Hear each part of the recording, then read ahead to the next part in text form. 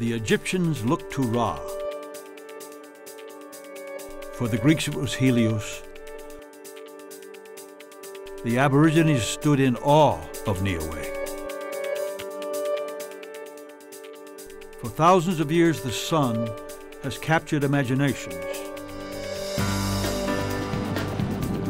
Now a group of dedicated individuals will capture the sun, a small, imperceptible percentage of it, and power their remarkable achievement as they attempt to cross a continent.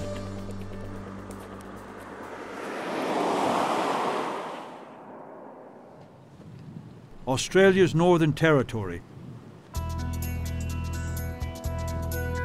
It has been described as exotic, breathtaking, unique, and ominous. Come up here and use these shelters everywhere. A dichotomy of the ancient and the cosmopolitan.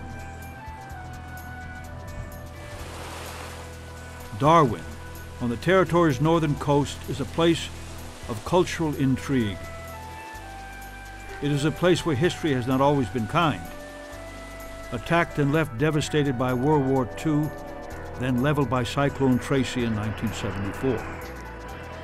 Now an eclectic community with an independent spirit, Darwin creates history as the start of the World Solar Challenge, a test of endurance where vehicles powered only by the sun set out to brave over 1,800 miles of remote highway, pushing the limits of technology while bisecting the center of the continent of Australia.